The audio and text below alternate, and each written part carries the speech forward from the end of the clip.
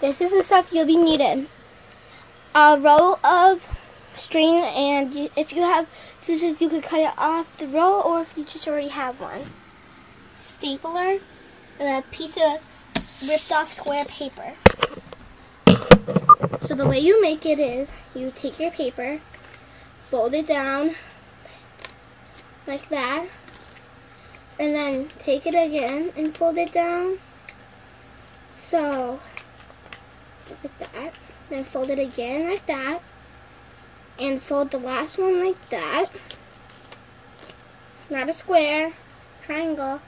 And if you think you need to fix like the angle of the triangle like on one side, then you could do that, because see how mine, this one's like longer, this one's up and shorter, so.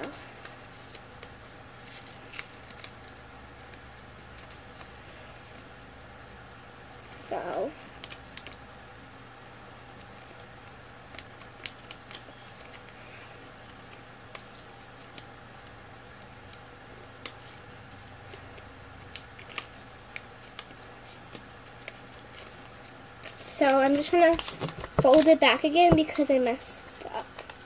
So I kind of unfolded it. So then you have your kite. Then you're going to want to take your string. Make sure the part you cut, if it's messed up, make sure you put that part on the back. This part's messed up. So this one's messed up more. So you're going to want to, but first you're going to want to like push them all down, make sure the creases are all good. Then you're going to want to take it right there, hold it right there, and you're going to want to take your stapler, but make sure it's on the triangle part, and you're going to want to staple it. And so it's like that. And then you're going to want to have your babies, or you decorate it. But I'm going to actually staple the bottom more because it's wiggly, so there. Now you have your kite, and it will blow in the wind, but there's no wind, so there's a fan, but not strong enough. So you have your kite for your baby. Then you're going to want to make a loop like that. It's not going to fly that high, but make a loop so they could hold it. Make it sure it could fit any like baby sized hand, really, and then staple it like that. Come on, guys. If you want, you could lift it up so it's easier.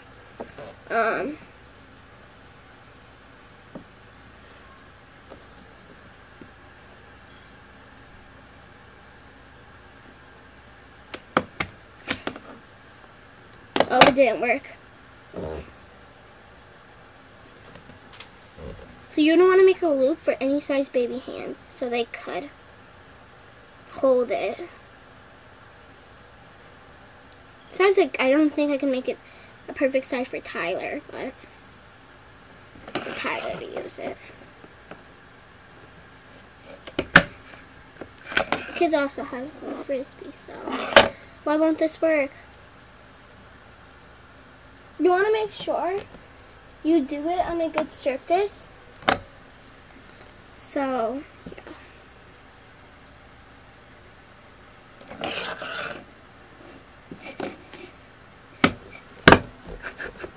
Okay. It's stapled almost perfectly, so I have to fix that.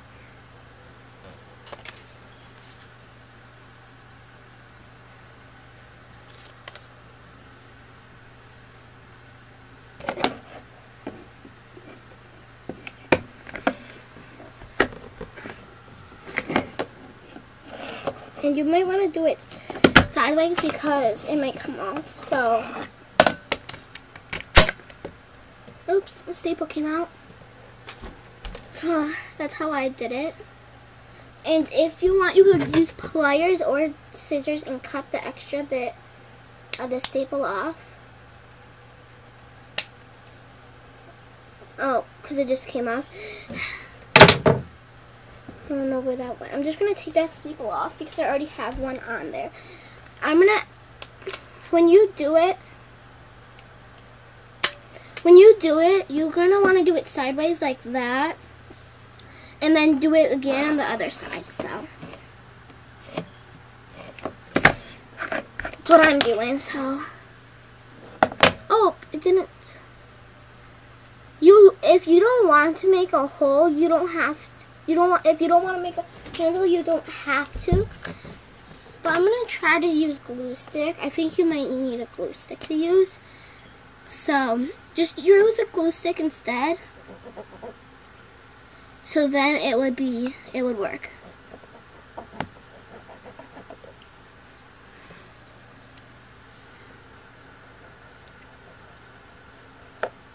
Don't think it's put any glue on it. It won't, like, my glue stick won't glue anymore, which is weird. It feels like hard on this side. Oh, because it's coming out. Oh my gosh. That's why. So you just take, if that happens, so just take a piece of your glue out with your finger and do it like that big. And then you'll be good. And then you just let it dry. And that's how you make a kite for your baby.